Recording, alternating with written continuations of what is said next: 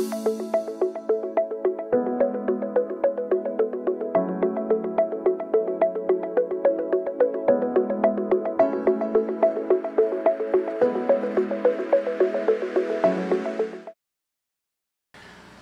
you for tuning in. It's the first time tuning in or have before. Again, my name is Ron Johnson. What I do is I talk about my aquatics behind me, and I talk about cognitive health because mental well-being, or I call it cognitive health, is important to life.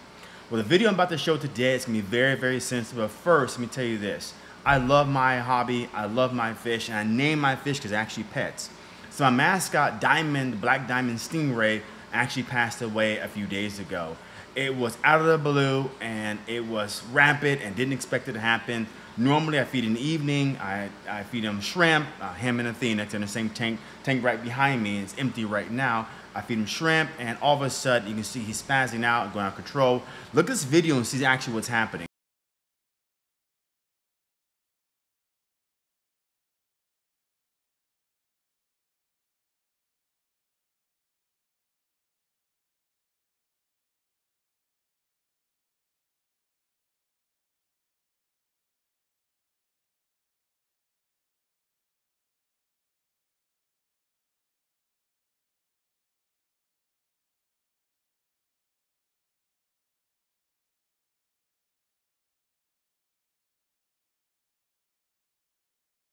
All right, thank you for watching my video, and it's very heartbreaking to see animals struggle. Like I said, I love my animals.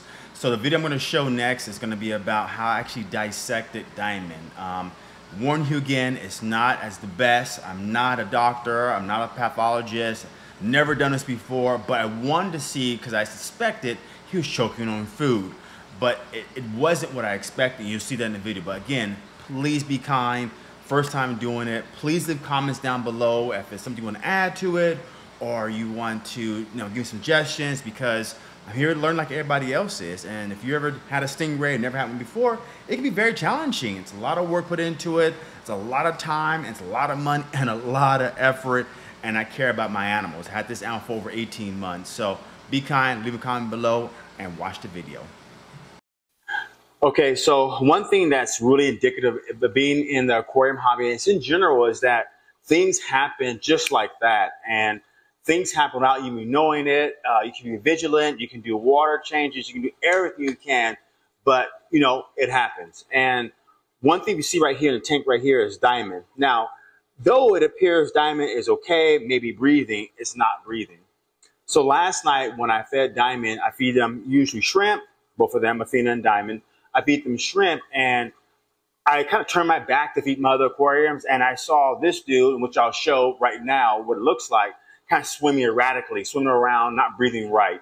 And what I noticed is that it was gasping for air. So what can happen sometimes, I think what happened to Diamond is he was in the tank, he swallowed a big piece of food, started choking, and couldn't get it out, right? He couldn't throw it out. And obviously spazzed out. I thought he would survive. This morning he was fine, but now he's just the way he is. So what I'm going to do, let me get my net, which is here. I'm going to go ahead and fish him out of the tank itself. So that way I can do something different today. So yeah, even his mouth is open. I mean, you can tell that something was up here. So I'm going to take Diamond out.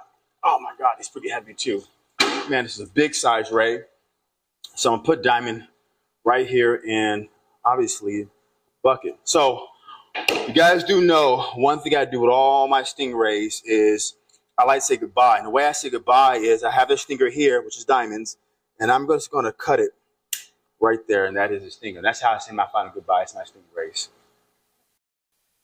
I didn't mention earlier, but when I took him out and before I cooked the stingrays, if I flip Diamond over, this is how it looks in the back. And obviously, he's already starting to decay. The mouth is open, but you can see something's wrong here, right? And obviously there's blood here, right? You see there's blood coming out already from the stingray. So something caused him to suffocate, not breathe, right? So I'm gonna flip him over again, and obviously he started to breathe. But you can see how big he is. He's a good sized stingray, almost getting to the point where it's almost breathing size. Okay, well, I had a makeshift, as you know, scalpel, whatever this is called. Obviously not a regular scalpel. This is for plants. It's not sharp enough. So I'm not a doctor. I'm going to use a regular box cutter because I'm going to learn and open it up. So I'm going to kind of pierce the skin. There we go. Oh, you can see some yellow stuff is coming out already. So I pierced something. And let's see what's going on here. And then I'm going to open this up.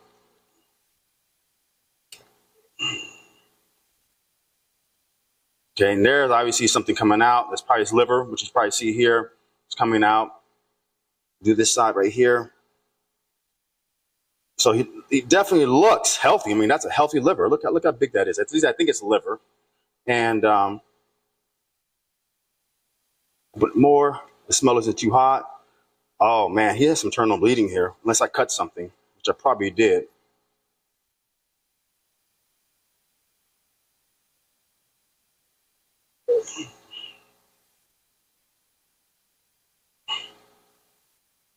There's liver actually. This part of the stomach.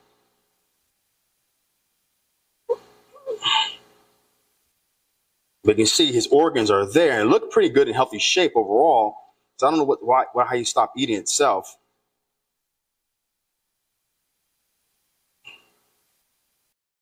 So second take, I'm gonna, like I said, I think he was choking. So I'm gonna kind of cut in his mouth here and see what's going on. And again, while I'm doing this, it's gonna be kind of hard because obviously this is where his actual plate, these are his ribs here, and his mouth is actually here. So let me see if something was lodged in his throat. Because like I said earlier, I think he was choking. I couldn't tell what he was choking on, but something was definitely lodged in there. So let me use my knife again so I can cut through this.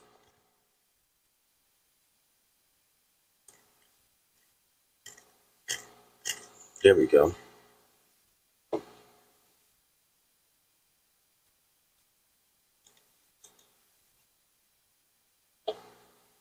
Yep, bird's cage there.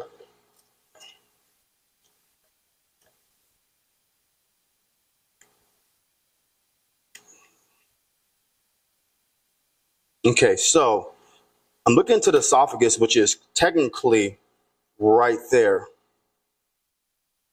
And nothing seems to be lodged in there whatsoever.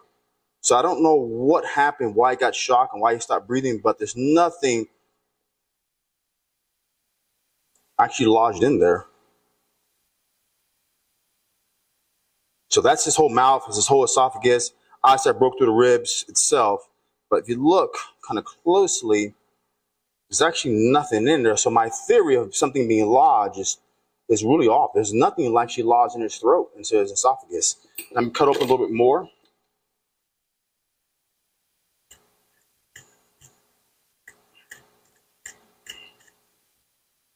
And yep, there's actually nothing actually lodged in there. So that's the throat. So maybe it was something lodged in there and then he started dying, but no. So my theory of being lodged in the throat, nothing actually is lodged in there whatsoever. So I want to figure that out, and that's exactly what I did. Is I opened up Stingray, see if there's anything lodged inside his throat. It could have been lodged in his throat. Then what tended to happen is that it got passed into his stomach, and his stomach's pretty full, and you can see he was okay. But my theory of lodged in the throat was not there. He could have been shocked by the food, and the food worked its way down into his stomach, and just because of the shock and how you felt, it just didn't happen. So again, first time ever doing this. So don't hit me too much because first time doing this, but I want to see how my stingray is doing. I want to learn more about the anatomy of stingray. First time doing this. But guys, don't forget to subscribe, listen, comment, let me know what's going on. And I appreciate the feedback too. I'll talk to you soon.